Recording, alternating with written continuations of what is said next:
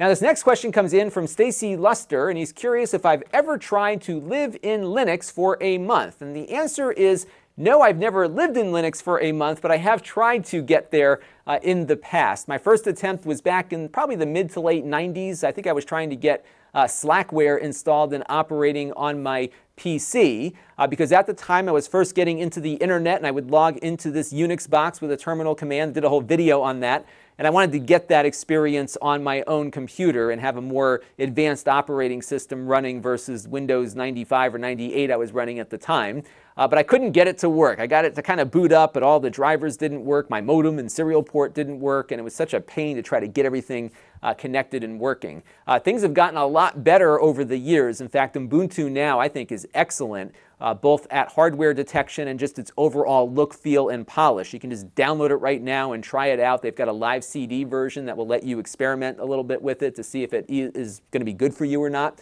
So they've made some tremendous gains, I think, in making Linux a lot more consumer friendly, but it's still not quite there because what happens is that if your drivers don't work, getting them is really difficult, especially for some of the Wi-Fi adapters that are out there, especially for some of the other unique hardware you might be trying to use. It gets a little tricky to get this stuff working for general consumers, which I think Windows does a lot better at the moment. But Linux is making some significant inroads with consumers through Chrome OS, and they don't even know they have it.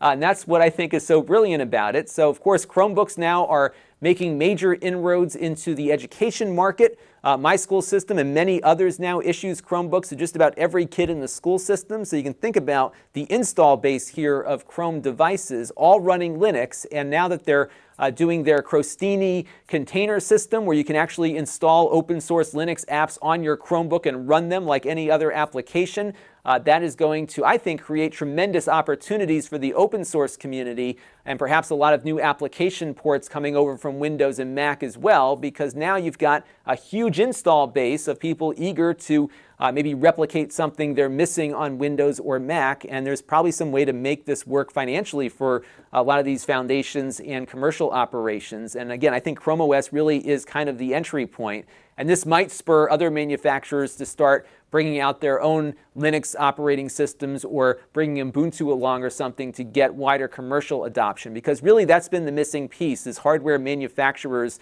marketing these things to consumers, and it looks like Chrome OS is really the first Linux operating system to be successfully marketed to consumers in that way.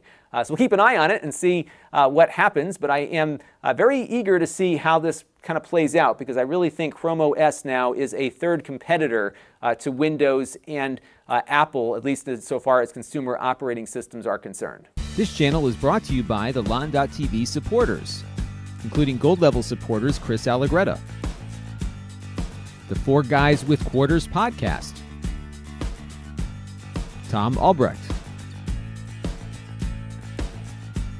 Gerard Nuberg, and Kalyan Kumar. If you want to help the channel, you can by contributing as little as $1 a month.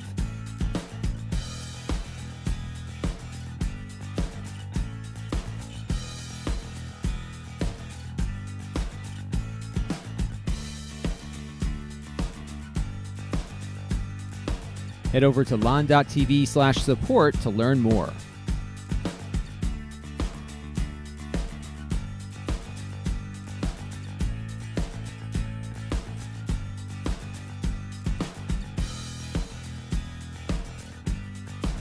And don't forget to subscribe. Visit lon.tv/s.